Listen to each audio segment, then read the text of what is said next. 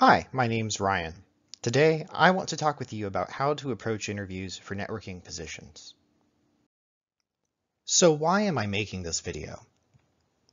I do lots of interviews for my current company, spend lots of time writing feedback that other interviewers and hiring managers read, and talk to a lot of candidates about their interview experiences. Basically, I'm very interested in the hiring process from both sides of the interview table, and want to provide an interview where both parties come away feeling like they had a good experience. As an interviewer, my primary goal is to assess whether you'll be able to fill the role. If I'm talking with you, that means that someone else has already decided you might be a good fit. My job is to confirm that and support myself with evidence. I want you to do well. I'm just here to collect data about you and then use that data to make the right choice. Unfortunately, I interact with a lot of candidates that make collecting data difficult. Even worse, the mistakes these candidates make aren't unique. Most of them are extremely common, and some are built around misconceptions about parts of the hiring process. My goal is to point out these common mistakes and provide some other tips to make your life and your interviewer's life easier. By the time you finish this video, I hope you'll have a slightly different perspective on the hiring process. Do remember that every interview is different. Companies change their hiring practices over time, and some companies are more rigorous about their hiring than others. Take my advice as nothing more than advice.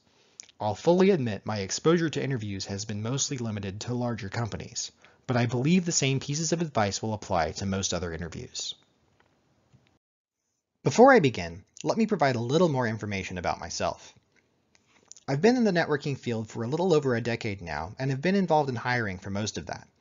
My initial job was to shadow while another interviewer asked the questions. But after about a year of that, I started asking questions and conducting my own interviews. My experience with hiring has been for some pretty large companies, and I've applied to positions at other large companies.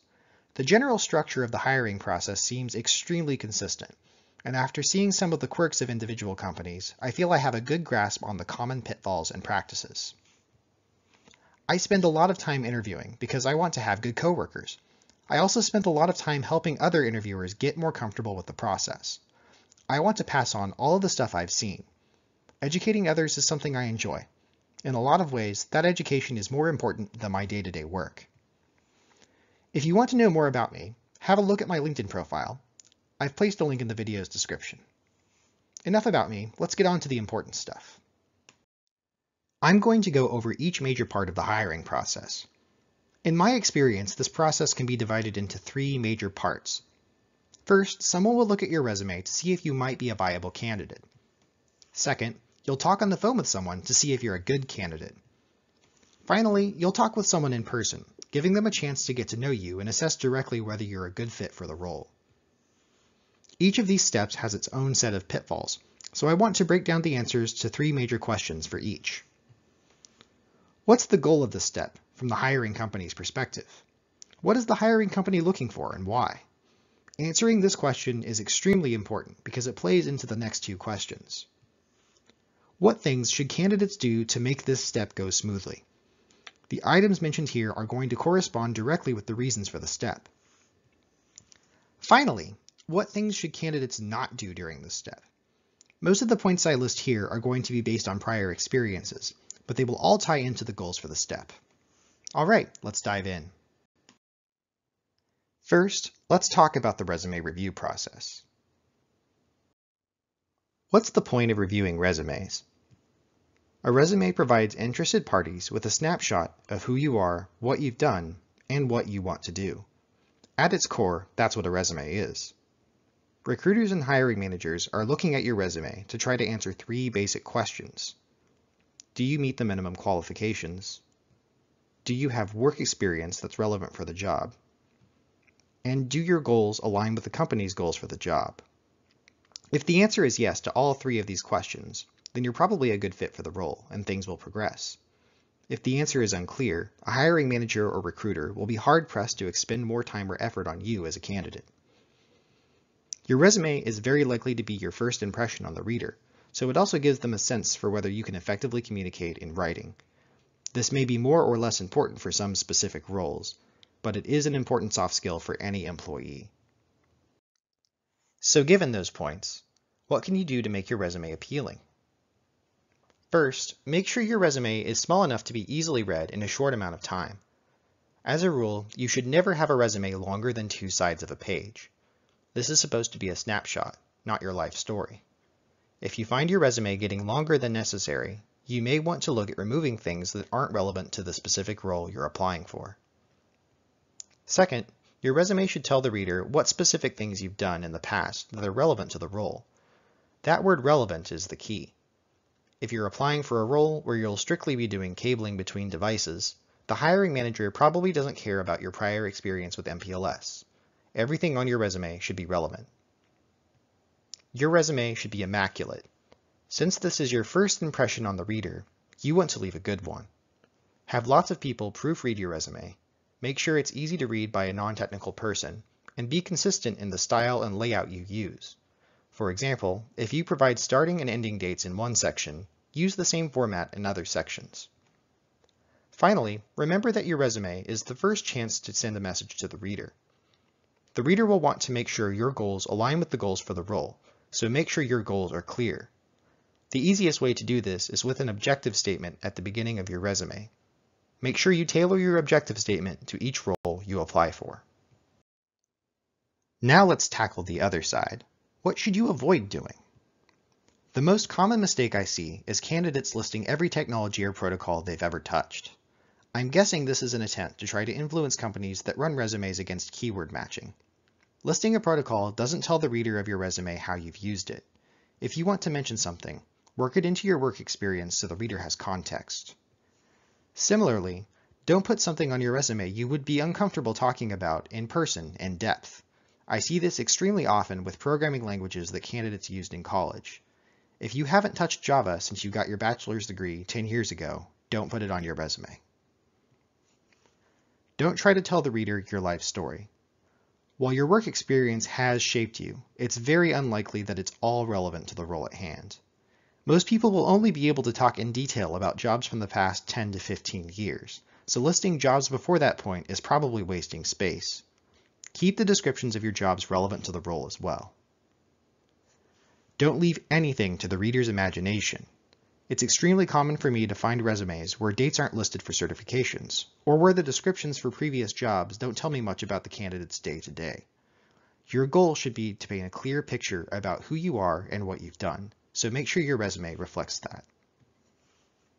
This is sort of a pet peeve, but I hate resumes that end with references available upon request. A company will either want references or it won't. For most IT positions, references aren't needed. We care more about what you're capable of in the interview itself.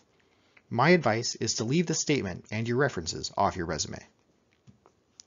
Finally, don't let your resume be generic. Make sure you're tailoring it before you submit it for a role. I can't tell you the number of resumes I've seen with objective statements like, to enhance my educational and professional skills in a stable and dynamic workplace. That doesn't tell me anything about what you want to do with your career. To summarize, keep your resume short, relevant, and specific. I could probably do an entire video on making a good resume. Put some time into your resume, get lots of feedback, and continue to improve it. Your future self will thank you. So your resume looks good, and now the company wants to chat with you to find out more about you. What's the point of a phone screen? At a high level, a phone screen lets the interviewer confirm that you, the candidate, can do the job. That's the point of the interview process, after all. Different companies will use phone screens in different ways, but very few skip this step. In some cases, the phone screen may even be the final step in the interview process. Typically, phone screens are used to confirm that you have at least a basic understanding of the required technologies or protocols relevant to the role. Some interviewers will ask trivia questions, but I prefer to ask questions that require candidates to understand the underlying technology. A phone screen is your chance to add more context about your prior roles. It's nearly impossible to fit all of the details about a prior role into your resume. Interviewers will probably have questions about the specifics of your role, and this is their chance to fill in those gaps. A phone screen may also be your first opportunity to ask about the role and the company. No candidate wants to walk into a role without knowing the specifics, and asking questions shows interviewers that you're interested in what you might be doing, not just the paycheck. As with your resume, talking with someone on the phone is going to give that person an impression of how effective you are at verbal communication. Knowing a lot means nothing if you can't communicate it. And again, this is an extremely important soft skill. So what can you do to ensure your phone screen goes well? First, take some time to prepare before your phone screen. There are lots of things you can do to set yourself up for success before the phone screen starts. Make sure you're in a suitable environment with minimal background noise and distractions. If you can, test the audio quality before your phone screen starts. If you have a phone with poor audio quality, it may be worth doing the phone screen from a computer with a headset. Try to think of some specific scenarios you can talk about at length. You may want to have a sticky note with a short summary of the scenarios and some details about each. This will save you from needing to try to remember details under pressure. If you have questions, write them down so you can remember to ask them. Have a pen and paper ready so you can jot down answers or other questions you might think of during the phone screen. During the phone screen, be honest with your interviewer about what you do or don't know. If you've taken my advice and put some thought into your resume, you shouldn't end up with questions on unfamiliar topics. If you do, it's very likely the position isn't a good fit for your current skill set. If you make assumptions, make sure you state them. Most candidates on a phone screen are nervous and tend to ramble a bit when asked questions. Try to focus on answering the question the interviewer asked, and don't provide excessive amounts of information when answering. They only have a limited amount of time to talk with you, so make every second count. If you can, write down each question when you're asked, and reread the question every so often to make sure you're not going off the rails. Your interviewer may inadvertently make some assumptions about things you do or don't know. If this happens, make sure you ask some clarifying questions to see what the interviewer is getting at. From an interviewer's perspective, asking relevant, clarifying questions is always a good thing, because it shows me you understand what pieces of information might be missing. What should you avoid doing during a phone screen? Don't try to tell the story of your entire work history up to that point. Most of the time, your interviewer is less interested in how you got here and more interested in your accomplishments and abilities. While it might be tempting to take notes on a computer keyboard, your interviewer has almost no way to know if you're using your computer to search for answers. Actually using a search engine during an interview is even worse. I've been on the other end of a few interviews where this has happened, and it's almost always obvious to the interviewer. The long pauses after questions and shallow responses that are filled with the right terms but no depth are both dead giveaways. I recommend not telling interviewers more than they want to hear unless your response is directly relevant to their question. Again, they only have a limited amount of time to assess you, and any additional time you take is less time they have to ask clarifying questions or move on to more advanced topics. Most companies I've interviewed for require that we not provide direct feedback to the candidate during an interview. Regardless of the company's policy, don't ask if you got a question right. It shows the interviewer that you're more interested in being right than showing what you know. If I'm asking you questions and you aren't confident about your answers, I'm going to reconsider your depth of knowledge and responses. Finally, I realize that nobody knows everything. That says, the response, "I'd just Google it," is never a good idea. Have the confidence to admit that you're not familiar with what the interviewer is asking. And if you want to mention searching, tell them what you would be searching for. Telling me what keywords you think are relevant and what sorts of things you look for in search results is much more valuable. To summarize, focus on providing your interviewer with clear, direct responses to the questions they ask, and make sure to ask questions of your own. Never forget that interviewing is a two-way street. You are assessing the company and role just as much as the company is assessing your fitness for the role. Let's say you leave a positive impression on the person who conducted your phone screen, and the company wants to bring you in for an interview on site or via video chat. So what's the point of an on-site interview? On-sites give interviewers a chance to ask more in-depth questions than are possible on a phone screen. Because you're physically present, technical interviewers will probably use a whiteboard to give you more detailed scenarios. Non-technical interviewers will probably not hand you a whiteboard marker, but will be asking many more follow-up questions than they would on a phone screen. In all cases, interviewers are looking at both your body language and your verbal responses. They're interested in your overall reaction to questions you may not know or situations you might not be familiar with. An on-site is a chance for you to meet the sort of people you'd be working with, including the hiring manager. This is an opportunity to see if the way they conduct themselves matches your expectations, and to see whether the company's culture is something you're okay with. Finally, this is an opportunity for you to clear up any questions you haven't been able to get answered up to this point. Sometimes your recruiter or phone screener won't have all of the answers, and an on-site should put you in direct contact with all of the people who do. What can you do to ensure your on-site interview goes as well as possible? Since this is the first visual impression your manager or colleagues will have of you, make sure it's a good one. You don't necessarily need to wear a three-piece suit to your interview, but try to ask about dress code in advance and dress one level above what's expected. For example, most folks in my office wear jeans and t-shirts, so dressing in business casual attire would be a step above that. Most of the time, you'll meet with several different people in an on-site. Each person will only have a small amount of time to spend with you, so it's important to let the interviewer ask questions and lead the conversation.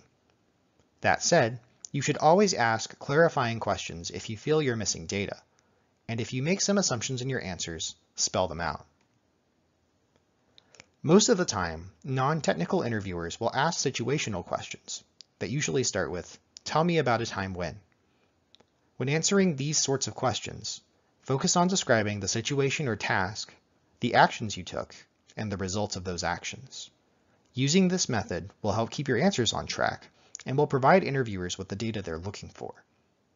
As with phone screens, you should have some examples ready before you arrive at your on-site. In technical interviews, make sure your answers are organized and try to avoid hopping from point to point. Take a structured approach to the question, whether that structure be chronological, from the bottom of the OSI model up, or otherwise. If the problem or scenario you're working on has more than one possible approach, make sure you talk about the advantages or disadvantages of your approach versus others. What should you avoid doing during an on-site? As with phone screens, interviewers are usually asked not to provide candidates with direct feedback during the interview, so don't ask if you got something right. My job as an interviewer is to assess you, not teach you or correct you. Don't be late to your interview. Life is crazy sometimes, traffic is often bad, and any number of things could cause you to be late, so plan to arrive to your interview well in advance. My usual strategy is to find a nearby coffee shop and review the job description and any notes I've made. Getting to your interview early will help you feel more in control of things and can do wonders for your confidence during the interview.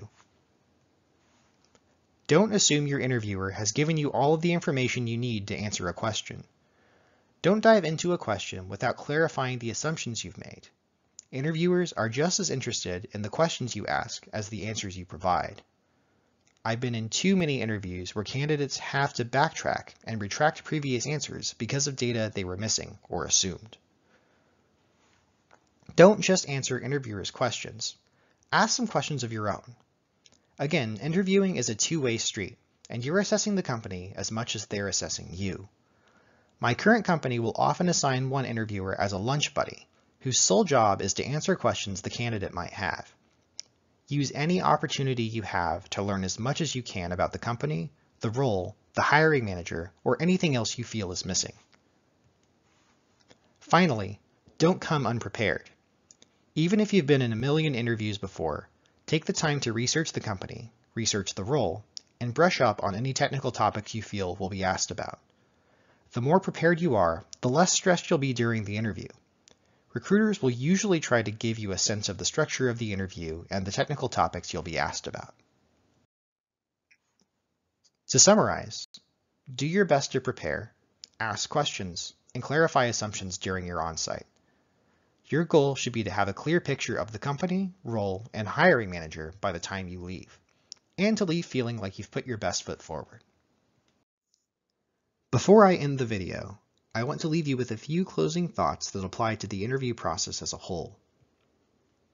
While the structure I've described here is very common in large enterprises, every company handles interviews a bit differently. Smaller companies especially will likely have a lot more flexibility in their hiring process.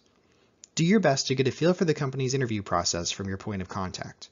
A recruiter's job is to guide you through the process. I'd encourage you to participate in as many interviews as you can, as often as you can. Even if you don't think the job will pan out, participating in interviews will help you keep your skills sharp and forces you to focus on technical topics you might not work with every day. If you can, try to become an interviewer. The process of preparing scenarios and questions for candidates provides a great perspective on the interview process and will make you a better candidate. After an interview, let the company know how you felt about the process. Did the interviewer move too fast or ask too many unclear questions? Did the process feel too rushed? Did you see any problematic behaviors during the interview? Let recruiters know what your experience was like so they can improve the interview process for future candidates. Don't forget that the person on the other side of the table is as stressed as you are. Interviewers are stressful for everyone involved. As a candidate, you're trying to put your best foot forward. As an interviewer, you're trying to accurately assess the candidate and only have a limited amount of time. Knowing that the other party is also under pressure helps relieve some of that pressure, I think. Finally, the vast majority of interviewers you encounter want you to do well. I never walk into an interview thinking, I'm going to try to trick this candidate or stump them. I want to get an accurate assessment of you and give you as many opportunities as possible to put your best foot forward. Do everything you can to make that easier. Thanks so much for watching. I hope you walk away from this video with a few new insights on the interview process and wish you all the best in your future interviews.